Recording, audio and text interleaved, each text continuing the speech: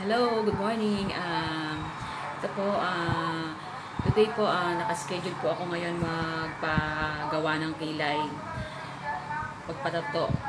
Ito ho kasi pinatato ko last 2 years pa, o almost 3 years ago na rin. Yan. Pero advice sa akin ng tato, kailangan po daw itong i-retouch ulit after 2 years. So ngayong araw, mamayang gabi, ipapa-retouch ko po ito. Pero iba na ho yung gagawa. Kasi before, doon pa ho yun sa Hanoi. Ngayon naman dito ako ngayon sa south ng Vietnam. So, iba naman po. Pero yan. Ano ko po yan. Papakita ko po kung paano po i-retouch ito. Kasi dito ho sa Vietnam, yan. Karamihan po ng mga girls dito, yan, nagpapakilay po para hindi na masyadong effort yung lalagay pa ng, paggamit pa ng pencil para lang gumanda yung kilay. Shape na.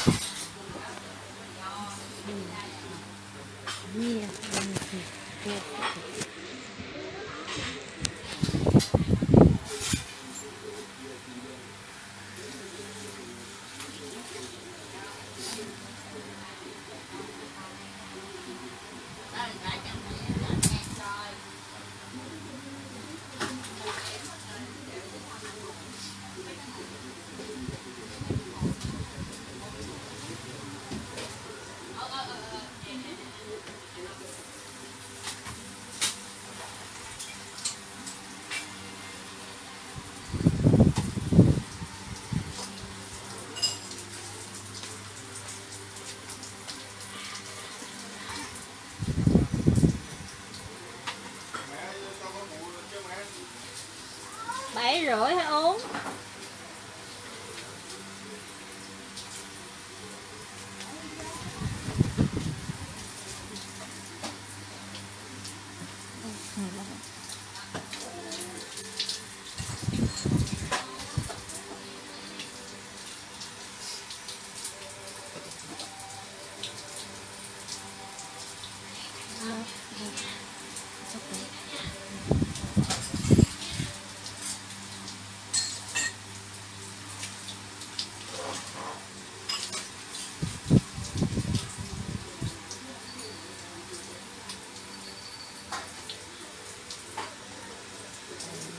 Off this one.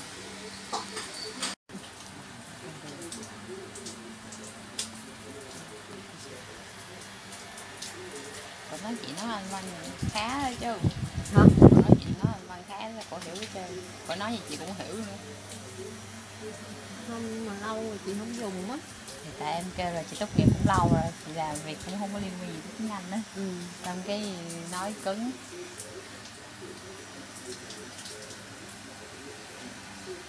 Như là nhỏ rồi.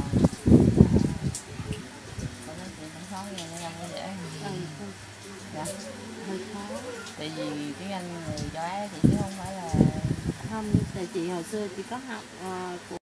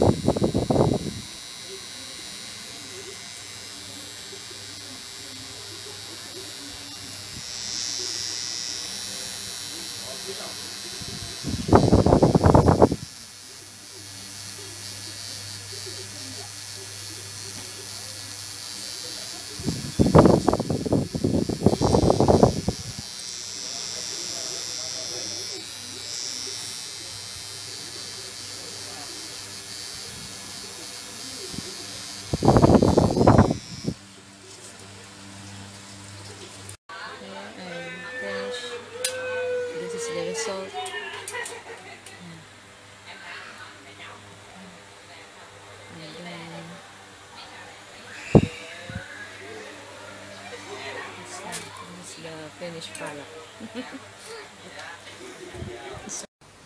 Hello! Eto na po ang aking kilay after one day na nagpakilay ako kagabi. Yan. Kagabi medyo hindi pa makita sa camera kasi madilim doon. Ngayon, maliwanag. Yan, kitang-kita. Kung gaano po ang in-improve. Yan. Yan po. Medyo, kasi ewan ko kung hindi umepekto lang yung anesthesia nila nalalagay, pero medyo may hapdi-hap din konti. Pero ngayon pong araw na to, after last night, as in wala, normal feeling. Okay na po. Yan. Yan po ang aking pagpapakilay dito sa Vietnam. Yan. Until next time po, please subscribe to my channel. Thank you. Bye-bye.